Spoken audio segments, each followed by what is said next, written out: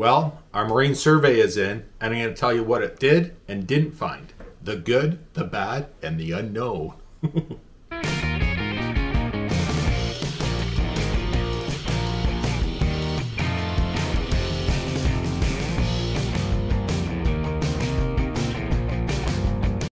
Now, before I get into all the details of our marine survey on our new to us 1998 Sea Ray 370 Sundancer, I just want to mention again that this is the fourth installment in my series about how we bought that boat sight unseen and everything that we've done and will be doing to get that boat home, find out all about it, and make it our own.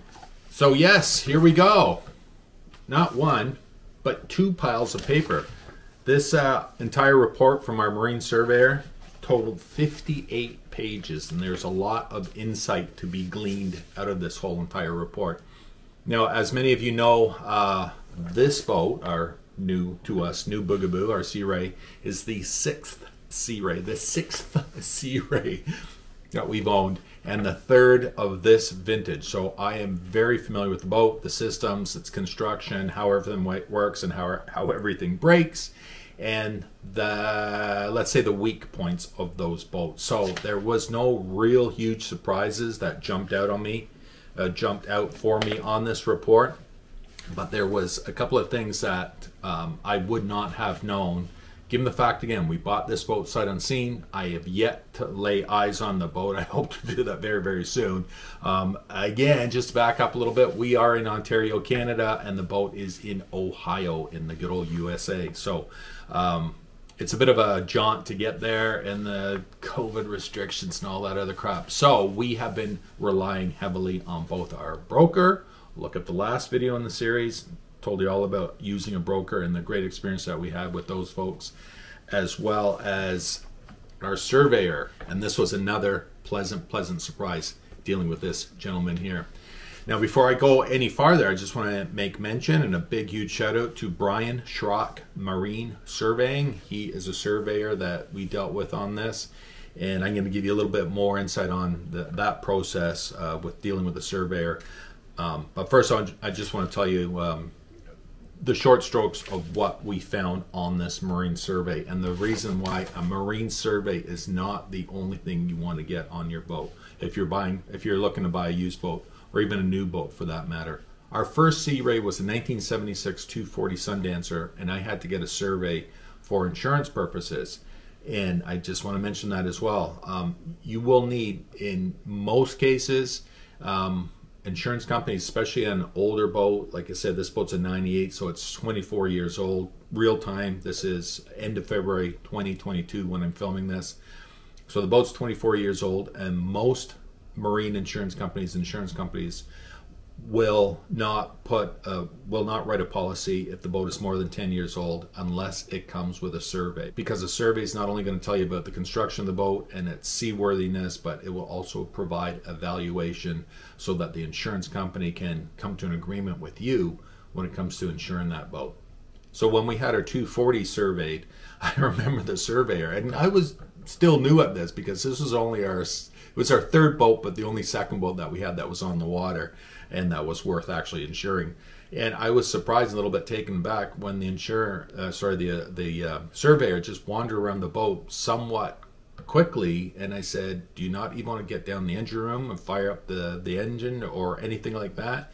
And he goes, "No," and he wandered over the helm and he hit the horn button and went beep beep. He goes, "Well, that works." He says, "That's your mechanical survey." So again, I was like, whatever, I don't care. I already knew the boat and I was familiar with that boat at that time, but I was surprised that he didn't want to investigate farther. So subsequent to that, we had similar experiences on a couple of boats where the surveyor was just kind of there to get his money and leave. That was my impression anyways, where I had to follow up with pointed questions about the boat to get a reply, as well as have those questions answered in the survey report. So dealing with Brian on this one, he is by far the best surveyor that we have dealt with in all the years and all the boats that we've had, and probably the best survey that I have seen, the best written survey that I've seen, because not only does he talk about specifics on the boat, but we'll give the less initiated, a little bit of background, talks about definitions of terms that are used and stuff like that. And I guess that's why it's 58 pages. So for my purposes, this report did not have to be 58 pages. I could have gotten away easily with half as much as was in here, just because I'm so familiar with that boat, not that actual boat, but that style of boat and that vintage of Sea Ray and Sea Rays in general. Like I say, I knew what to look for, or what I wanted to be looked at specifically. And a lot of stuff is in there that is probably more so for somebody who is not as familiar with boats in general, or that boat in particular, that model, or that line of boat, that vintage of boat of Sea Rays. So that would be super helpful for somebody who's not bought a Sea Ray or not bought that model and does not have as much information. So again, over the top, Brian, thank you for that. It's most appreciated, especially given the fact that we weren't there. I had asked Brian right from the get-go. I said, listen, if I have to pay extra, I will happily do it, but please send me lots and lots of photos. So he ended up sending me over 300 photos of that boat. 300 photos. It was awesome. Yeah, so I was really appreciative of that. And yes, I've looked at every one of those photos over and over and over and over again, because we're so excited. I'm so excited about getting the boat. So yes, that was very beneficial, very helpful. So what did he find in the report that was most interesting for me? Now, given the fact that, like I say, we are familiar with those boats, and I know where the bad points are on the Sea Rays, and the biggest thing that I have found is not in the construction, not in the finish, not in the workmanship, but Sea Ray cheaped out on one thing, and I've seen this in the last 3 boats. The portholes, the side windows on this boat has 6 of them, as well as the hatches, the deck hatches. From the factory, all they did was employ a very thin, cheap, 2-way tape type of foam gasket to keep the weather out, keep the water out of the hull. And I've seen them more than once fail, where I've had to go in and replace them or repair them. Again, fully expected that would be potentially problems, issues, but was surprised to find out through Brian's report, because he did all the moisture readings and then the soundings all the way around. So moisture readings, for those of you who are uninitiated, a good surveyor will have a moisture content reading gauge that he'll put on all over the boat, especially anywhere where there's potential for water intrusion through the deck or through the hull, like all around portholes. And we'll find out what the reading is, and hopefully everything is within that tolerant zone of percentage of moisture. Now, the only 3 spots that he had pointed out where there was elevated moisture readings was right at the bow of the boat, right on the top of the deck, where the anchor road is and where the anchor roller is located, because there's a million holes in the top of the deck where they screwed the anchor roller to, the foot pedals for the windlass itself.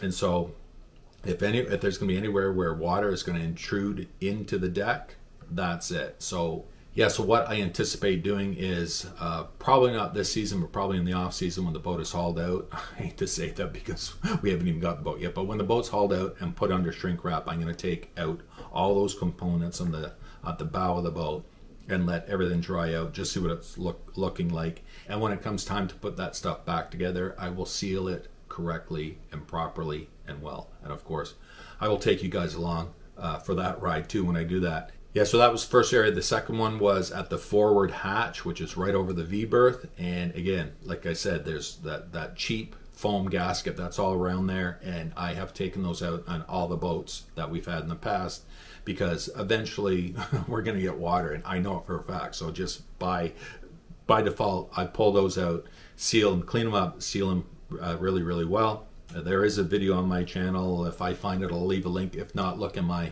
how-to boat repairs and upgrades playlist, and you'll see how I did that. And of course, I'm going to do that again on this boat. I'm going to take out all 4, because there's that one that is showing higher moisture readings at the bow of the boat, and then there's 2 in the main cabin and 1 in the head. So I'm going to be pulling those ones, all 4 of them out, clean them up, checking if I can see any moisture in the hull, or sorry, in the deck, and then resealing and putting back together. Nice.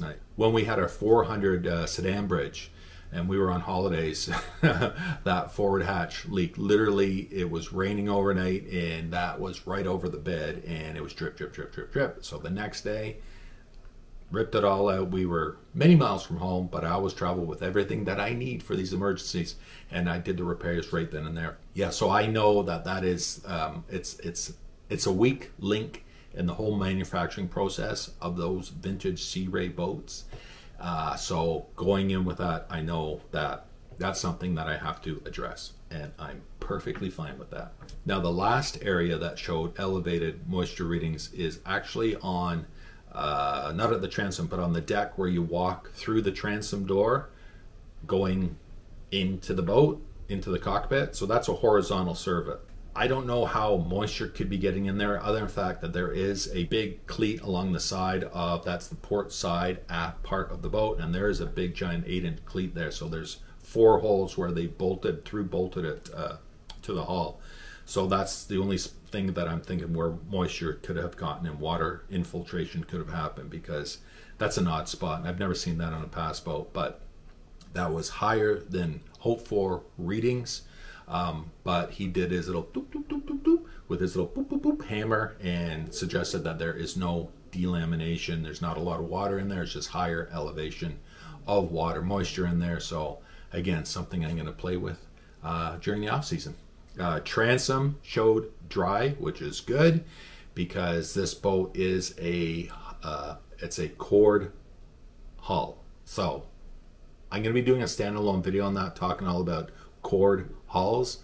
This boat is it's got a solid bottom, solid fiberglass, but the sides of the hull and the deck, there's a balsa core in there. And like I say, I am going to give a full video and explain what that all means. I even have a piece of, oh, it's up here somewhere. It's up there on a shelf, and I have a piece that I actually drilled out of our 400 and explain that all to you and what that means, the good, bad, and the indifferent of that whole construction process. So given the fact that this the hull sides and the transom, I think the transom on this boat is not balsa core, I think it's plywood.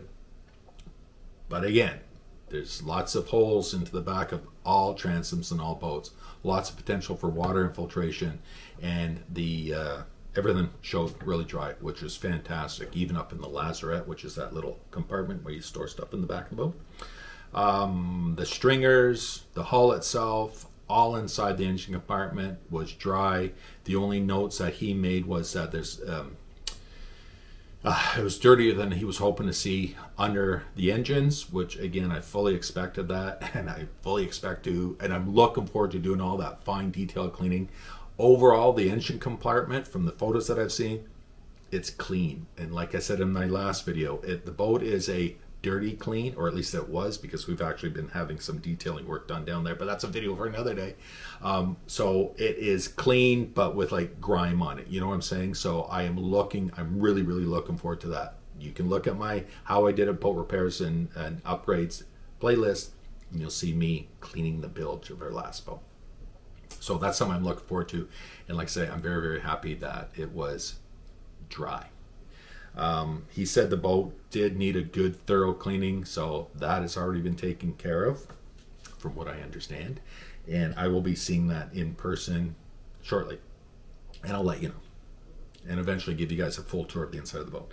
The other thing, see, I have my sticky notes here. Oh yeah, the shower sump, really dirty, and it looks kind of gross in the photos that he sent me, but to the defense of the sellers, that is something that you have to stay right on top of. We had in our last boat and the prior boat, the shower sump is the area where if you have a shower, and even if you don't, if you have air conditioning, or sorry, if you use the shower and if you don't, there's still the air conditioning condensate lines that run in there, and this particular boat has 2 air conditioners, so the condensate lines run in there all the time, and because it's such a low point on the inside of the boat, it has to be pumped out. There's a little float valve that will operate the pump, and send it out. Now the problem is if any organic matter goes in there, because those floats will go like, so water level comes up, float goes down, but there's always a little bit of water on the, there's always a little bit of water on the bottom of that thing.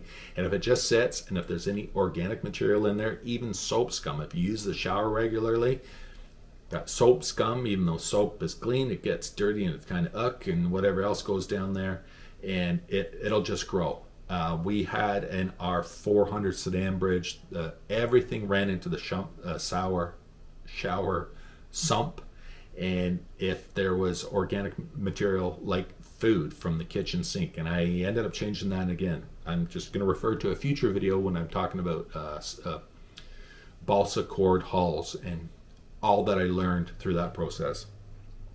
Anchor Girl got to the point, and she was doing it on the last boat too, she would clean that every week, that sump. You have to do it.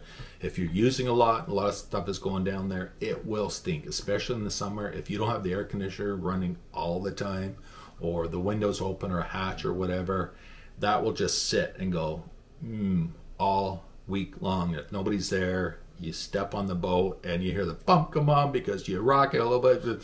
Oh man, sometimes it smells like the toilet's flushing. So Anchor Girl is super on top of that. She cleans it with a little tiny bit of bleach and lots and lots and lots of fresh water, and no issues. So what I think has happened there is that that effort has not been put forward to that, probably maybe from the last season, or at the end of last season, the sellers didn't have a chance.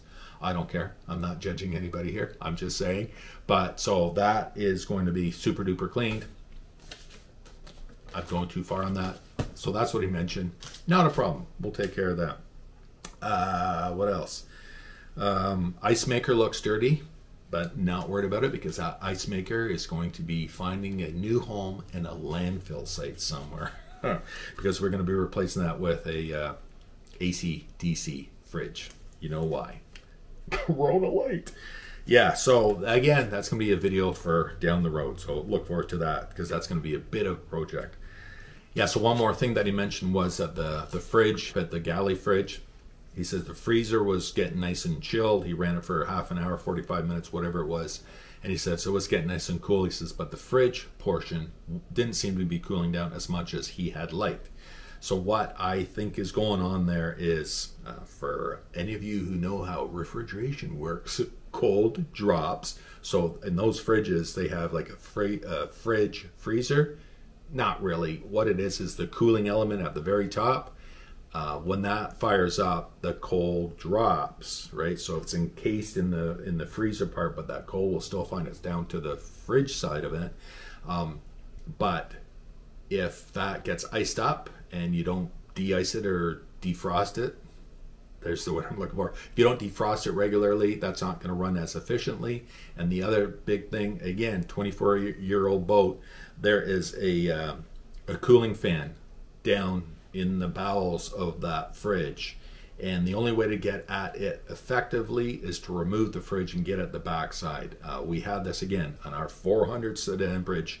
There was an ice maker at the back, which I didn't replace. It was an ice maker, and it wasn't working. It was getting blah, not cooling as much.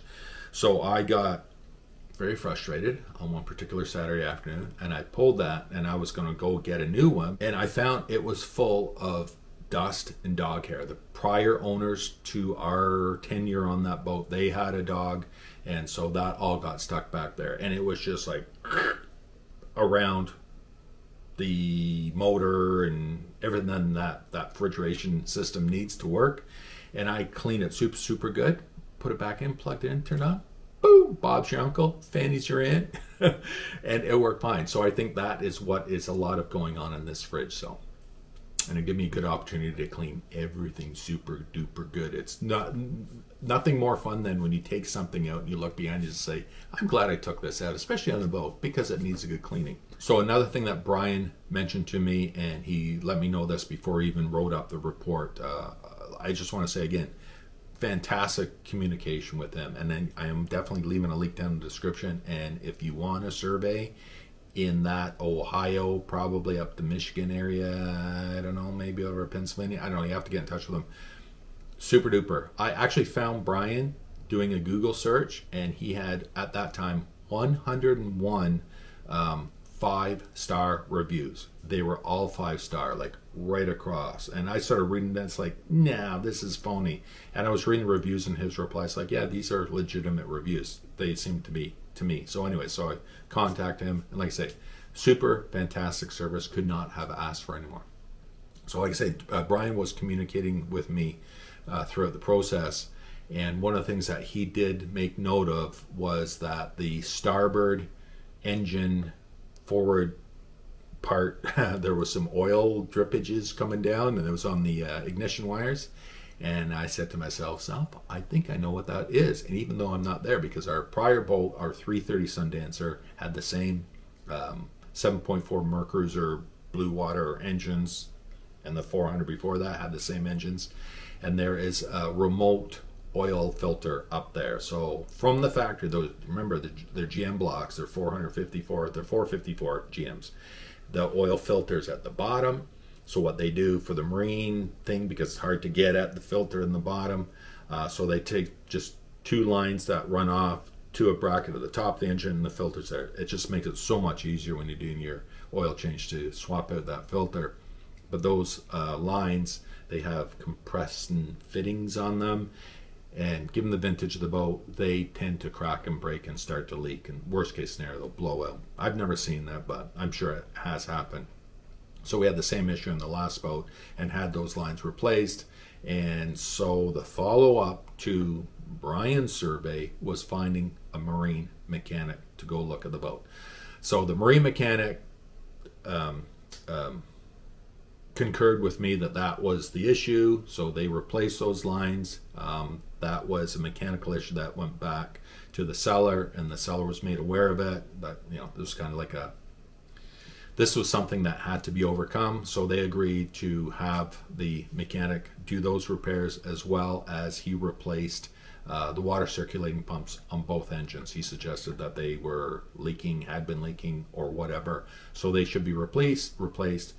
So the sellers agreed to pay for those repairs, and he did that. So while the mechanic was going to be there anyways, I had him, on my behalf, do both a compression test on both the engines, as well as confirm the engine hours. And the reason was because the the tacks that are showing the analog gauges of how many engine hours, they were way off. One, I think, is showing 500 hours, and the other one like 424 or something.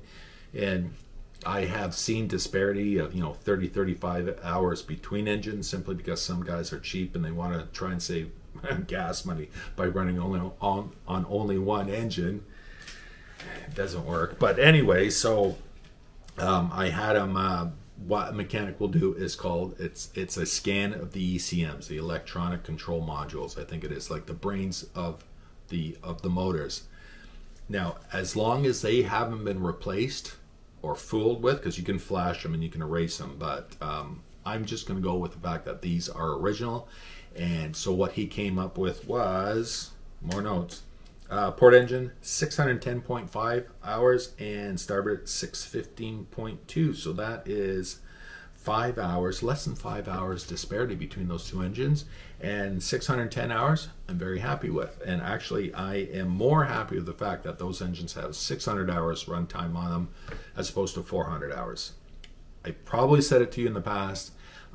I would, and I've told this to Anchor Girl, I would buy a boat that has 1,500 hours over a boat that has rebuilt engines or replaced engines, because I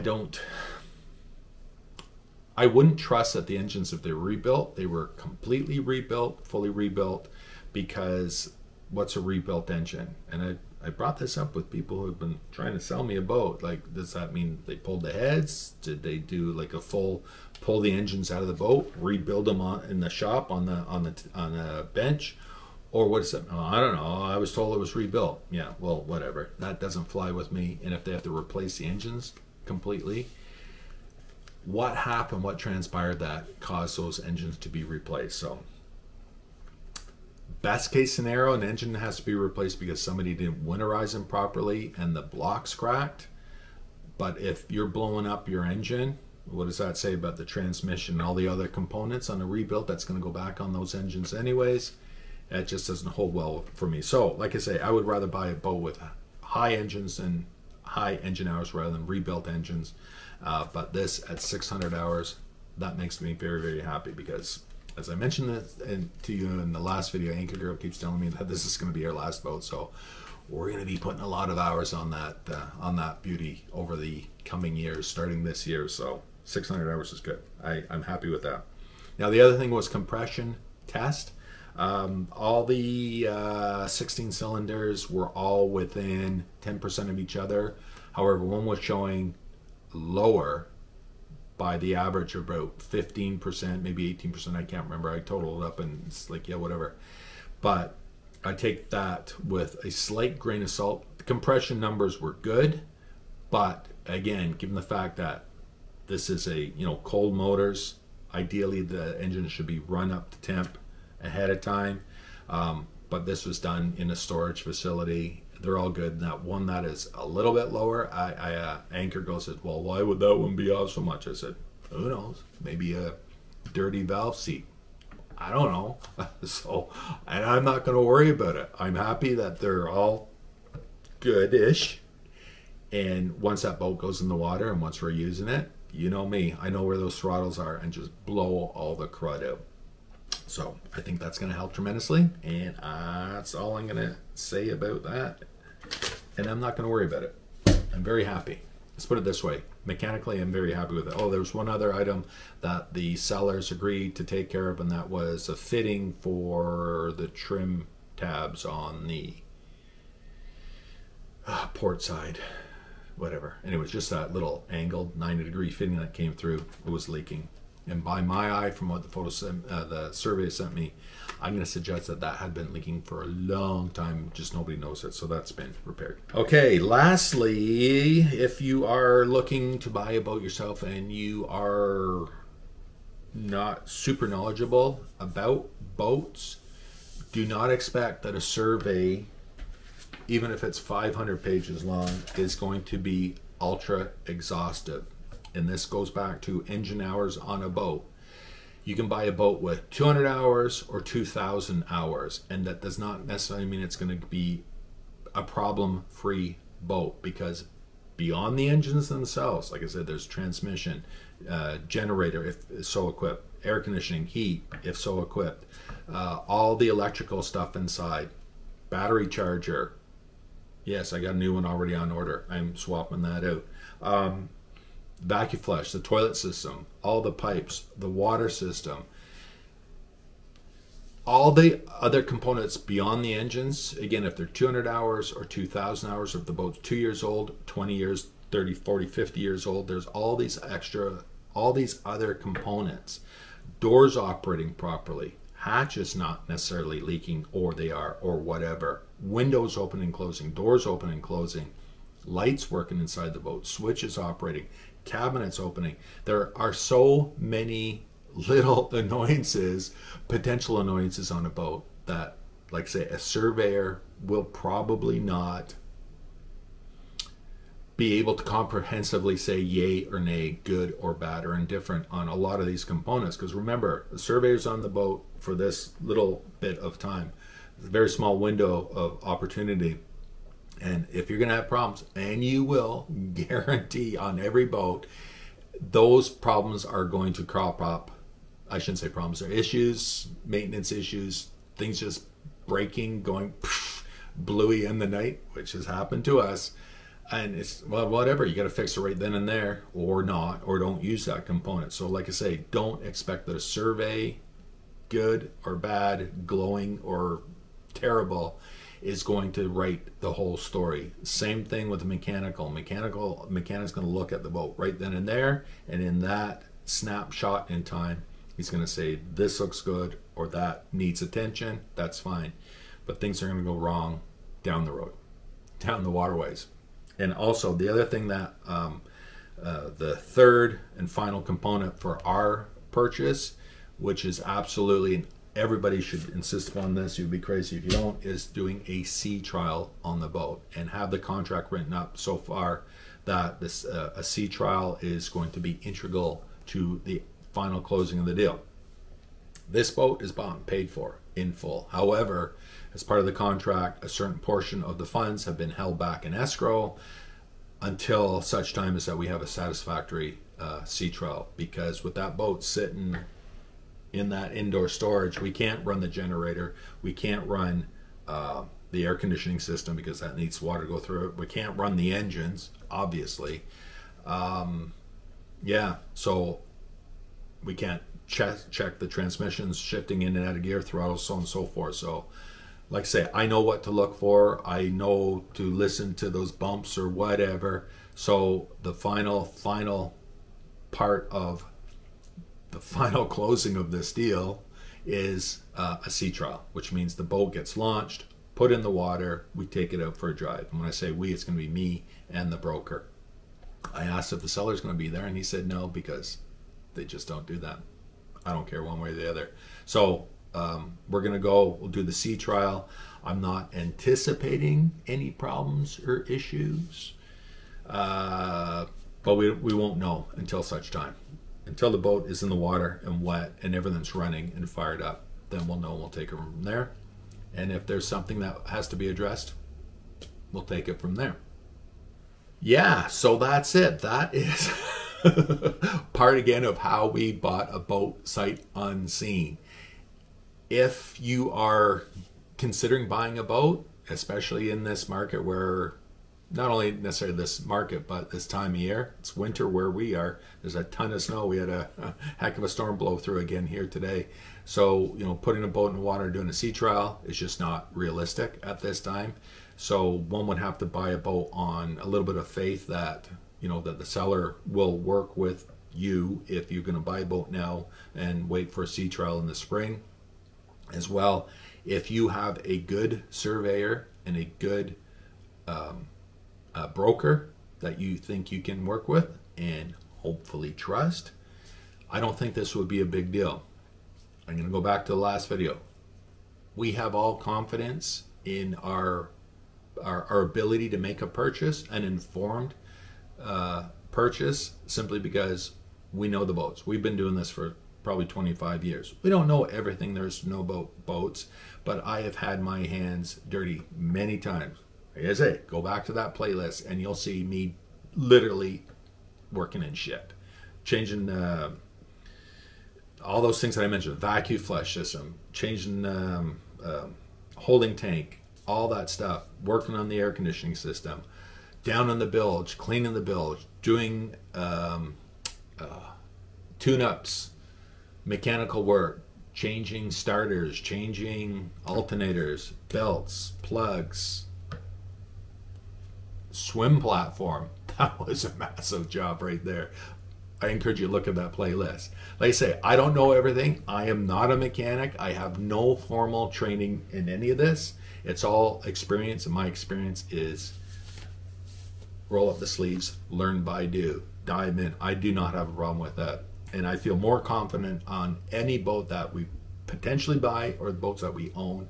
I have to know the systems just for my own peace of mind. I love to climb down the engine room and tinker.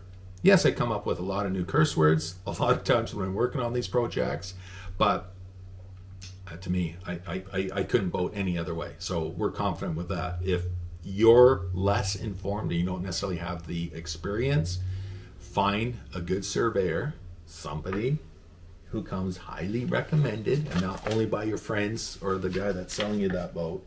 Go to Google, look at reviews. I do that for everything boat related. Our broker, again, super highly recommended.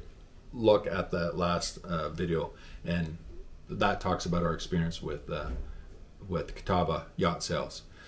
So yeah, that's that. I'm going to leave links to Brian and as well as Kw Yacht Sales down in the description if you want to contact these guys directly yourself or just see what they're all about. Look at their website, and yeah, take it from there. And if you do contact them, tell them the Boogaboo crew sent you. A full thumbs up recommendation for those guys. All right, so that's it. I'm going to leave it at that. Like I said, this is our fourth This is my fourth in the series of how we're buying the boat sight unseen.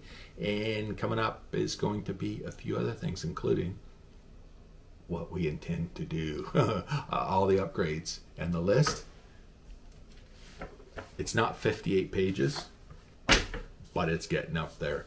Looking forward to all these new projects on the boat. Woohoo! Okay, that's it. I'm gone. Bye. Any questions, comments, whatever, leave them down in the comment section. And we will see you in the next one. Cheers.